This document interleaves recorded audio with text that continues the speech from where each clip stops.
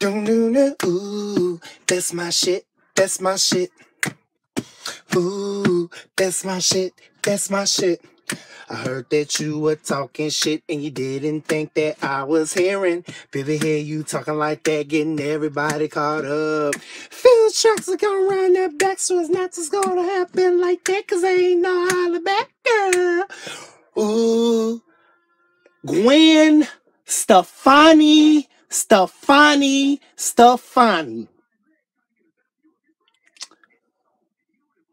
Oh my God. You can say that this is a revamp of her 10-year hiatus, but I really don't care because I miss this girl so much. Let me tell y'all why. I have been a big fan of Gwen Stefani since her first album. And then no doubt, they came out the year I was born, 1992. I didn't find out about No Doubt till like the late 90s when I was maybe like 8 or 9. And then Hey Baby was one of my favorite songs. But guys, let's jump right into, after No Doubt, let's jump into Gwen Stefani's solo career. Love, Angel, Music, Baby, The Sweet Escape. Those are her only 2 solo albums, guys. And you know what? I love those CDs so much. But Love, Angel, Music, Baby was one of my favorite albums. Rich Girl was just one of my favorite jams. Holla Back Girl. Oh my God. The Cool. Oh, these songs was just amazing. Harajuku Girls. Amazing songs, guys. I've been loving Gwen Stefani for a long time. But now she got this new album. This is what the truth feels like. For one, catchy title. 2, this album cover is giving me Marilyn Monroe, Madonna, all at the same time, y'all. I am loving this album. You don't really have to call it a comeback because I don't care if this sounds like stuff she's made out already. I'm going to tell you why. Because I just wanted to hear something new from Gwen Stefani. A lot of people are saying that this album is for Blake Shelton because you know that her and Gwen Stefani are indeed in a relationship after her late marriage, her latest hell marriage that did not last long, but she was with I can never remember his name, y'all. The fans are gonna have to forgive me, but she's been with him for a while. It was reflecting on her false. Sorry, someone is FaceTiming me right now. I don't know who. Hello. I don't know. That was sorry about that. Anywho. I thought that was somebody FaceTiming me. That was just somebody calling with. But anyway, back to what I was saying.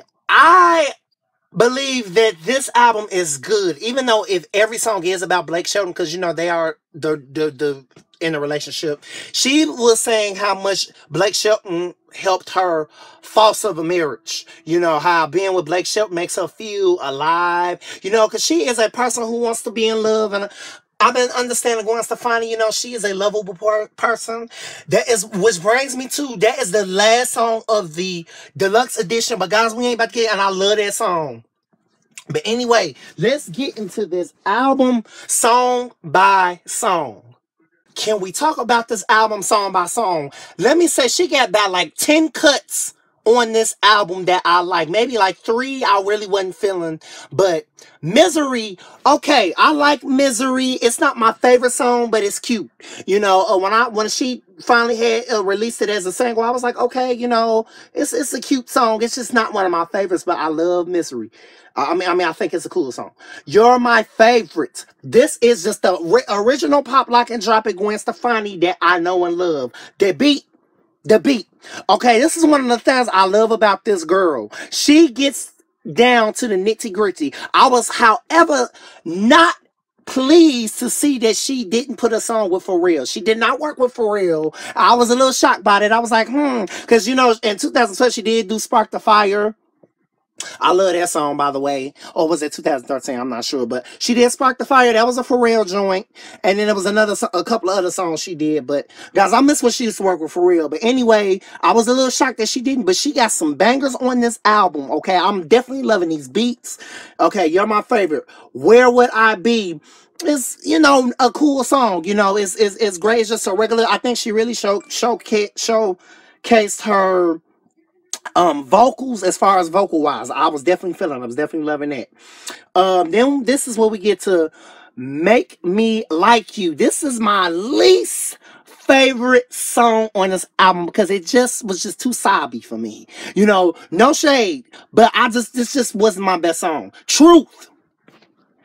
Basically, this is the title of the album, "Truth." This is what the truth feels like. I just think that this song was just a brutally honest song dedicated to her loss of a marriage, you know, and how, I guess, you know, he somewhat put a damper on her life, and how Blake Shelton had to come and pick up the pieces, basically, is what I'm picking up about the song. "Used to Love You." Okay. Oh, it was, it's it's okay. It's okay, you know. It just was just giving me it just had a little oh, what is her name? Cyndi Lauper. It was kind of giving me just a little Cyndi Lauper, a little bit, you know. It's an okay song, okay. This is when we get to all these cuts on this album. "Send Me a Picture." She talking about Blake Shelton for sure. She's talking about she want to see his snaps in the morning. She want to see his face, you know, text messages.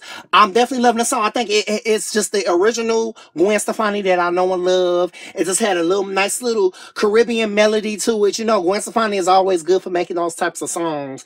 This is just one of my favorites on this album. First favorites. "Red Flag" was another hollaback girl. It just kind of had that same feel. I don't really know what to think about that song right now. I have to listen to it again, but I listened to it anyway. "Asking For" featuring Fetty Wap. Did Fetty Wap really need to be on that song? I'm gonna give you my honest opinion. Hell no. Okay, I don't even really feel like Fetty Wap. What was his purpose of being on that song? He sounded like Future. I don't really know, but I really do like that beat, and I think Gwen Stefani, you know, was kind of on her pop, lock, and drop it ish on that. "Naughty" was a striptease type of song. You know, talking about how she want to get naughty with, I guess, Blake Shelton. You know, I take it that mostly all these songs are dedicated to her new relationship, Blake Shelton, you know, I guess. But I'm definitely feeling "Naughty." I think that was a good song. "Me Without You," very nice beat. Very nice beat. I was definitely feeling it. I just think that that was a great song that showcased her voice. "Rare." This is the end of the standard edition. "Rare" was basically saying how her new relationship is rare because of the broken pieces of her last relationship, of her last marriage did not work out. Okay, then this is when we get into the deluxe edition. We got "Rocket Ship," which had a nice little cold beat to it. It was a club joint. I was definitely loving it. I was like, yes, Gwen, get your life. "Getting Warmer" was giving me the old school No Doubt feel. Kind of had a No Doubt flavor to it. I was definitely feeling it. I definitely liked it. "Obsess" was another song that was kind of giving me a little No Doubt feel, kind of a little bit. It had a little rock in it. I was definitely like, okay. "Splash." When I tell you, Miss Gwen Stefani snatched my black ass completely with this song. This song is by far one of my favorite songs on this album. Gwen Stefani, girl, you just came and snatched it. Splash. You just come and splash. I gotta learn them words. Y'all know when I say I gotta learn the words, I'm feeling this. I'm definitely feeling this song. I'm definitely loving it. Then this is when we get to the last song, "Lovable." She's so intrigued. She gonna do her oh lele, oh lele, oh lele, oh lele, oh it's this oh lele Caribbean style of Gwen Stefani is what I always love. You know, she is a hippie, and I love it. You know, she gets hip. She goes into a black level, and that's my girl. This is my girl. I'm so glad she's back. Even though she is a vet, a complete vet in the music industry, I don't care if it does sound like a revamp of previous albums. Gwen Stefani, you still have a great album in my opinion. I will be buying it. Yes, this album, I'm going to support my girl Gwen Stefani because I've been loving her for a long time. I've been a big fan. It's just something different about her voice, her talent. You know, she is very, very pretty. She looks like Marilyn Monroe with a little bit of Madonna and a little bit of Cyndi Lauper and a little bit of, you know, all these beautiful, you know, Caucasian women. But I am loving it. I'm for this album. I'm loving it. I don't care if it sounds like a revamp. Who gives a damn? Music is music. If she could talk about, she made the whole album basically about Blake Shelton and her faults of a marriage, but who cares? I guess this is her turning point of saying she's getting these past memories of her marriage out, and she's renewing. She one of the songs she was saying she wants to create new memories with Blake. You know what? This is what she is saying basically on this album. This is what the truth feels like. You know, she had to speak her truth, and it was just what was on her mind. And I love the fact that she was honest, and she doesn't care if it sounds like a revamp. She doesn't give a damn, and this is why I love it. Who cares? Revamps happen all the time. You know, you got artists that do comebacks, and they still sound like how they did when they first came out. Who cares? Okay, but all these songs are different and new and original songs from Gwen Stefani. This is her third solo album in 10 years. I had to support it. This is Forever Brandon TV. All the Gwen Stefani fans, get your life to this. No Doubt fans, for real fans, y'all know the tea. Y'all know the tea up. If you love you some Gwen Stefani like I do, this album is going to be on non-stop repeat. This is Forever Brandon TV.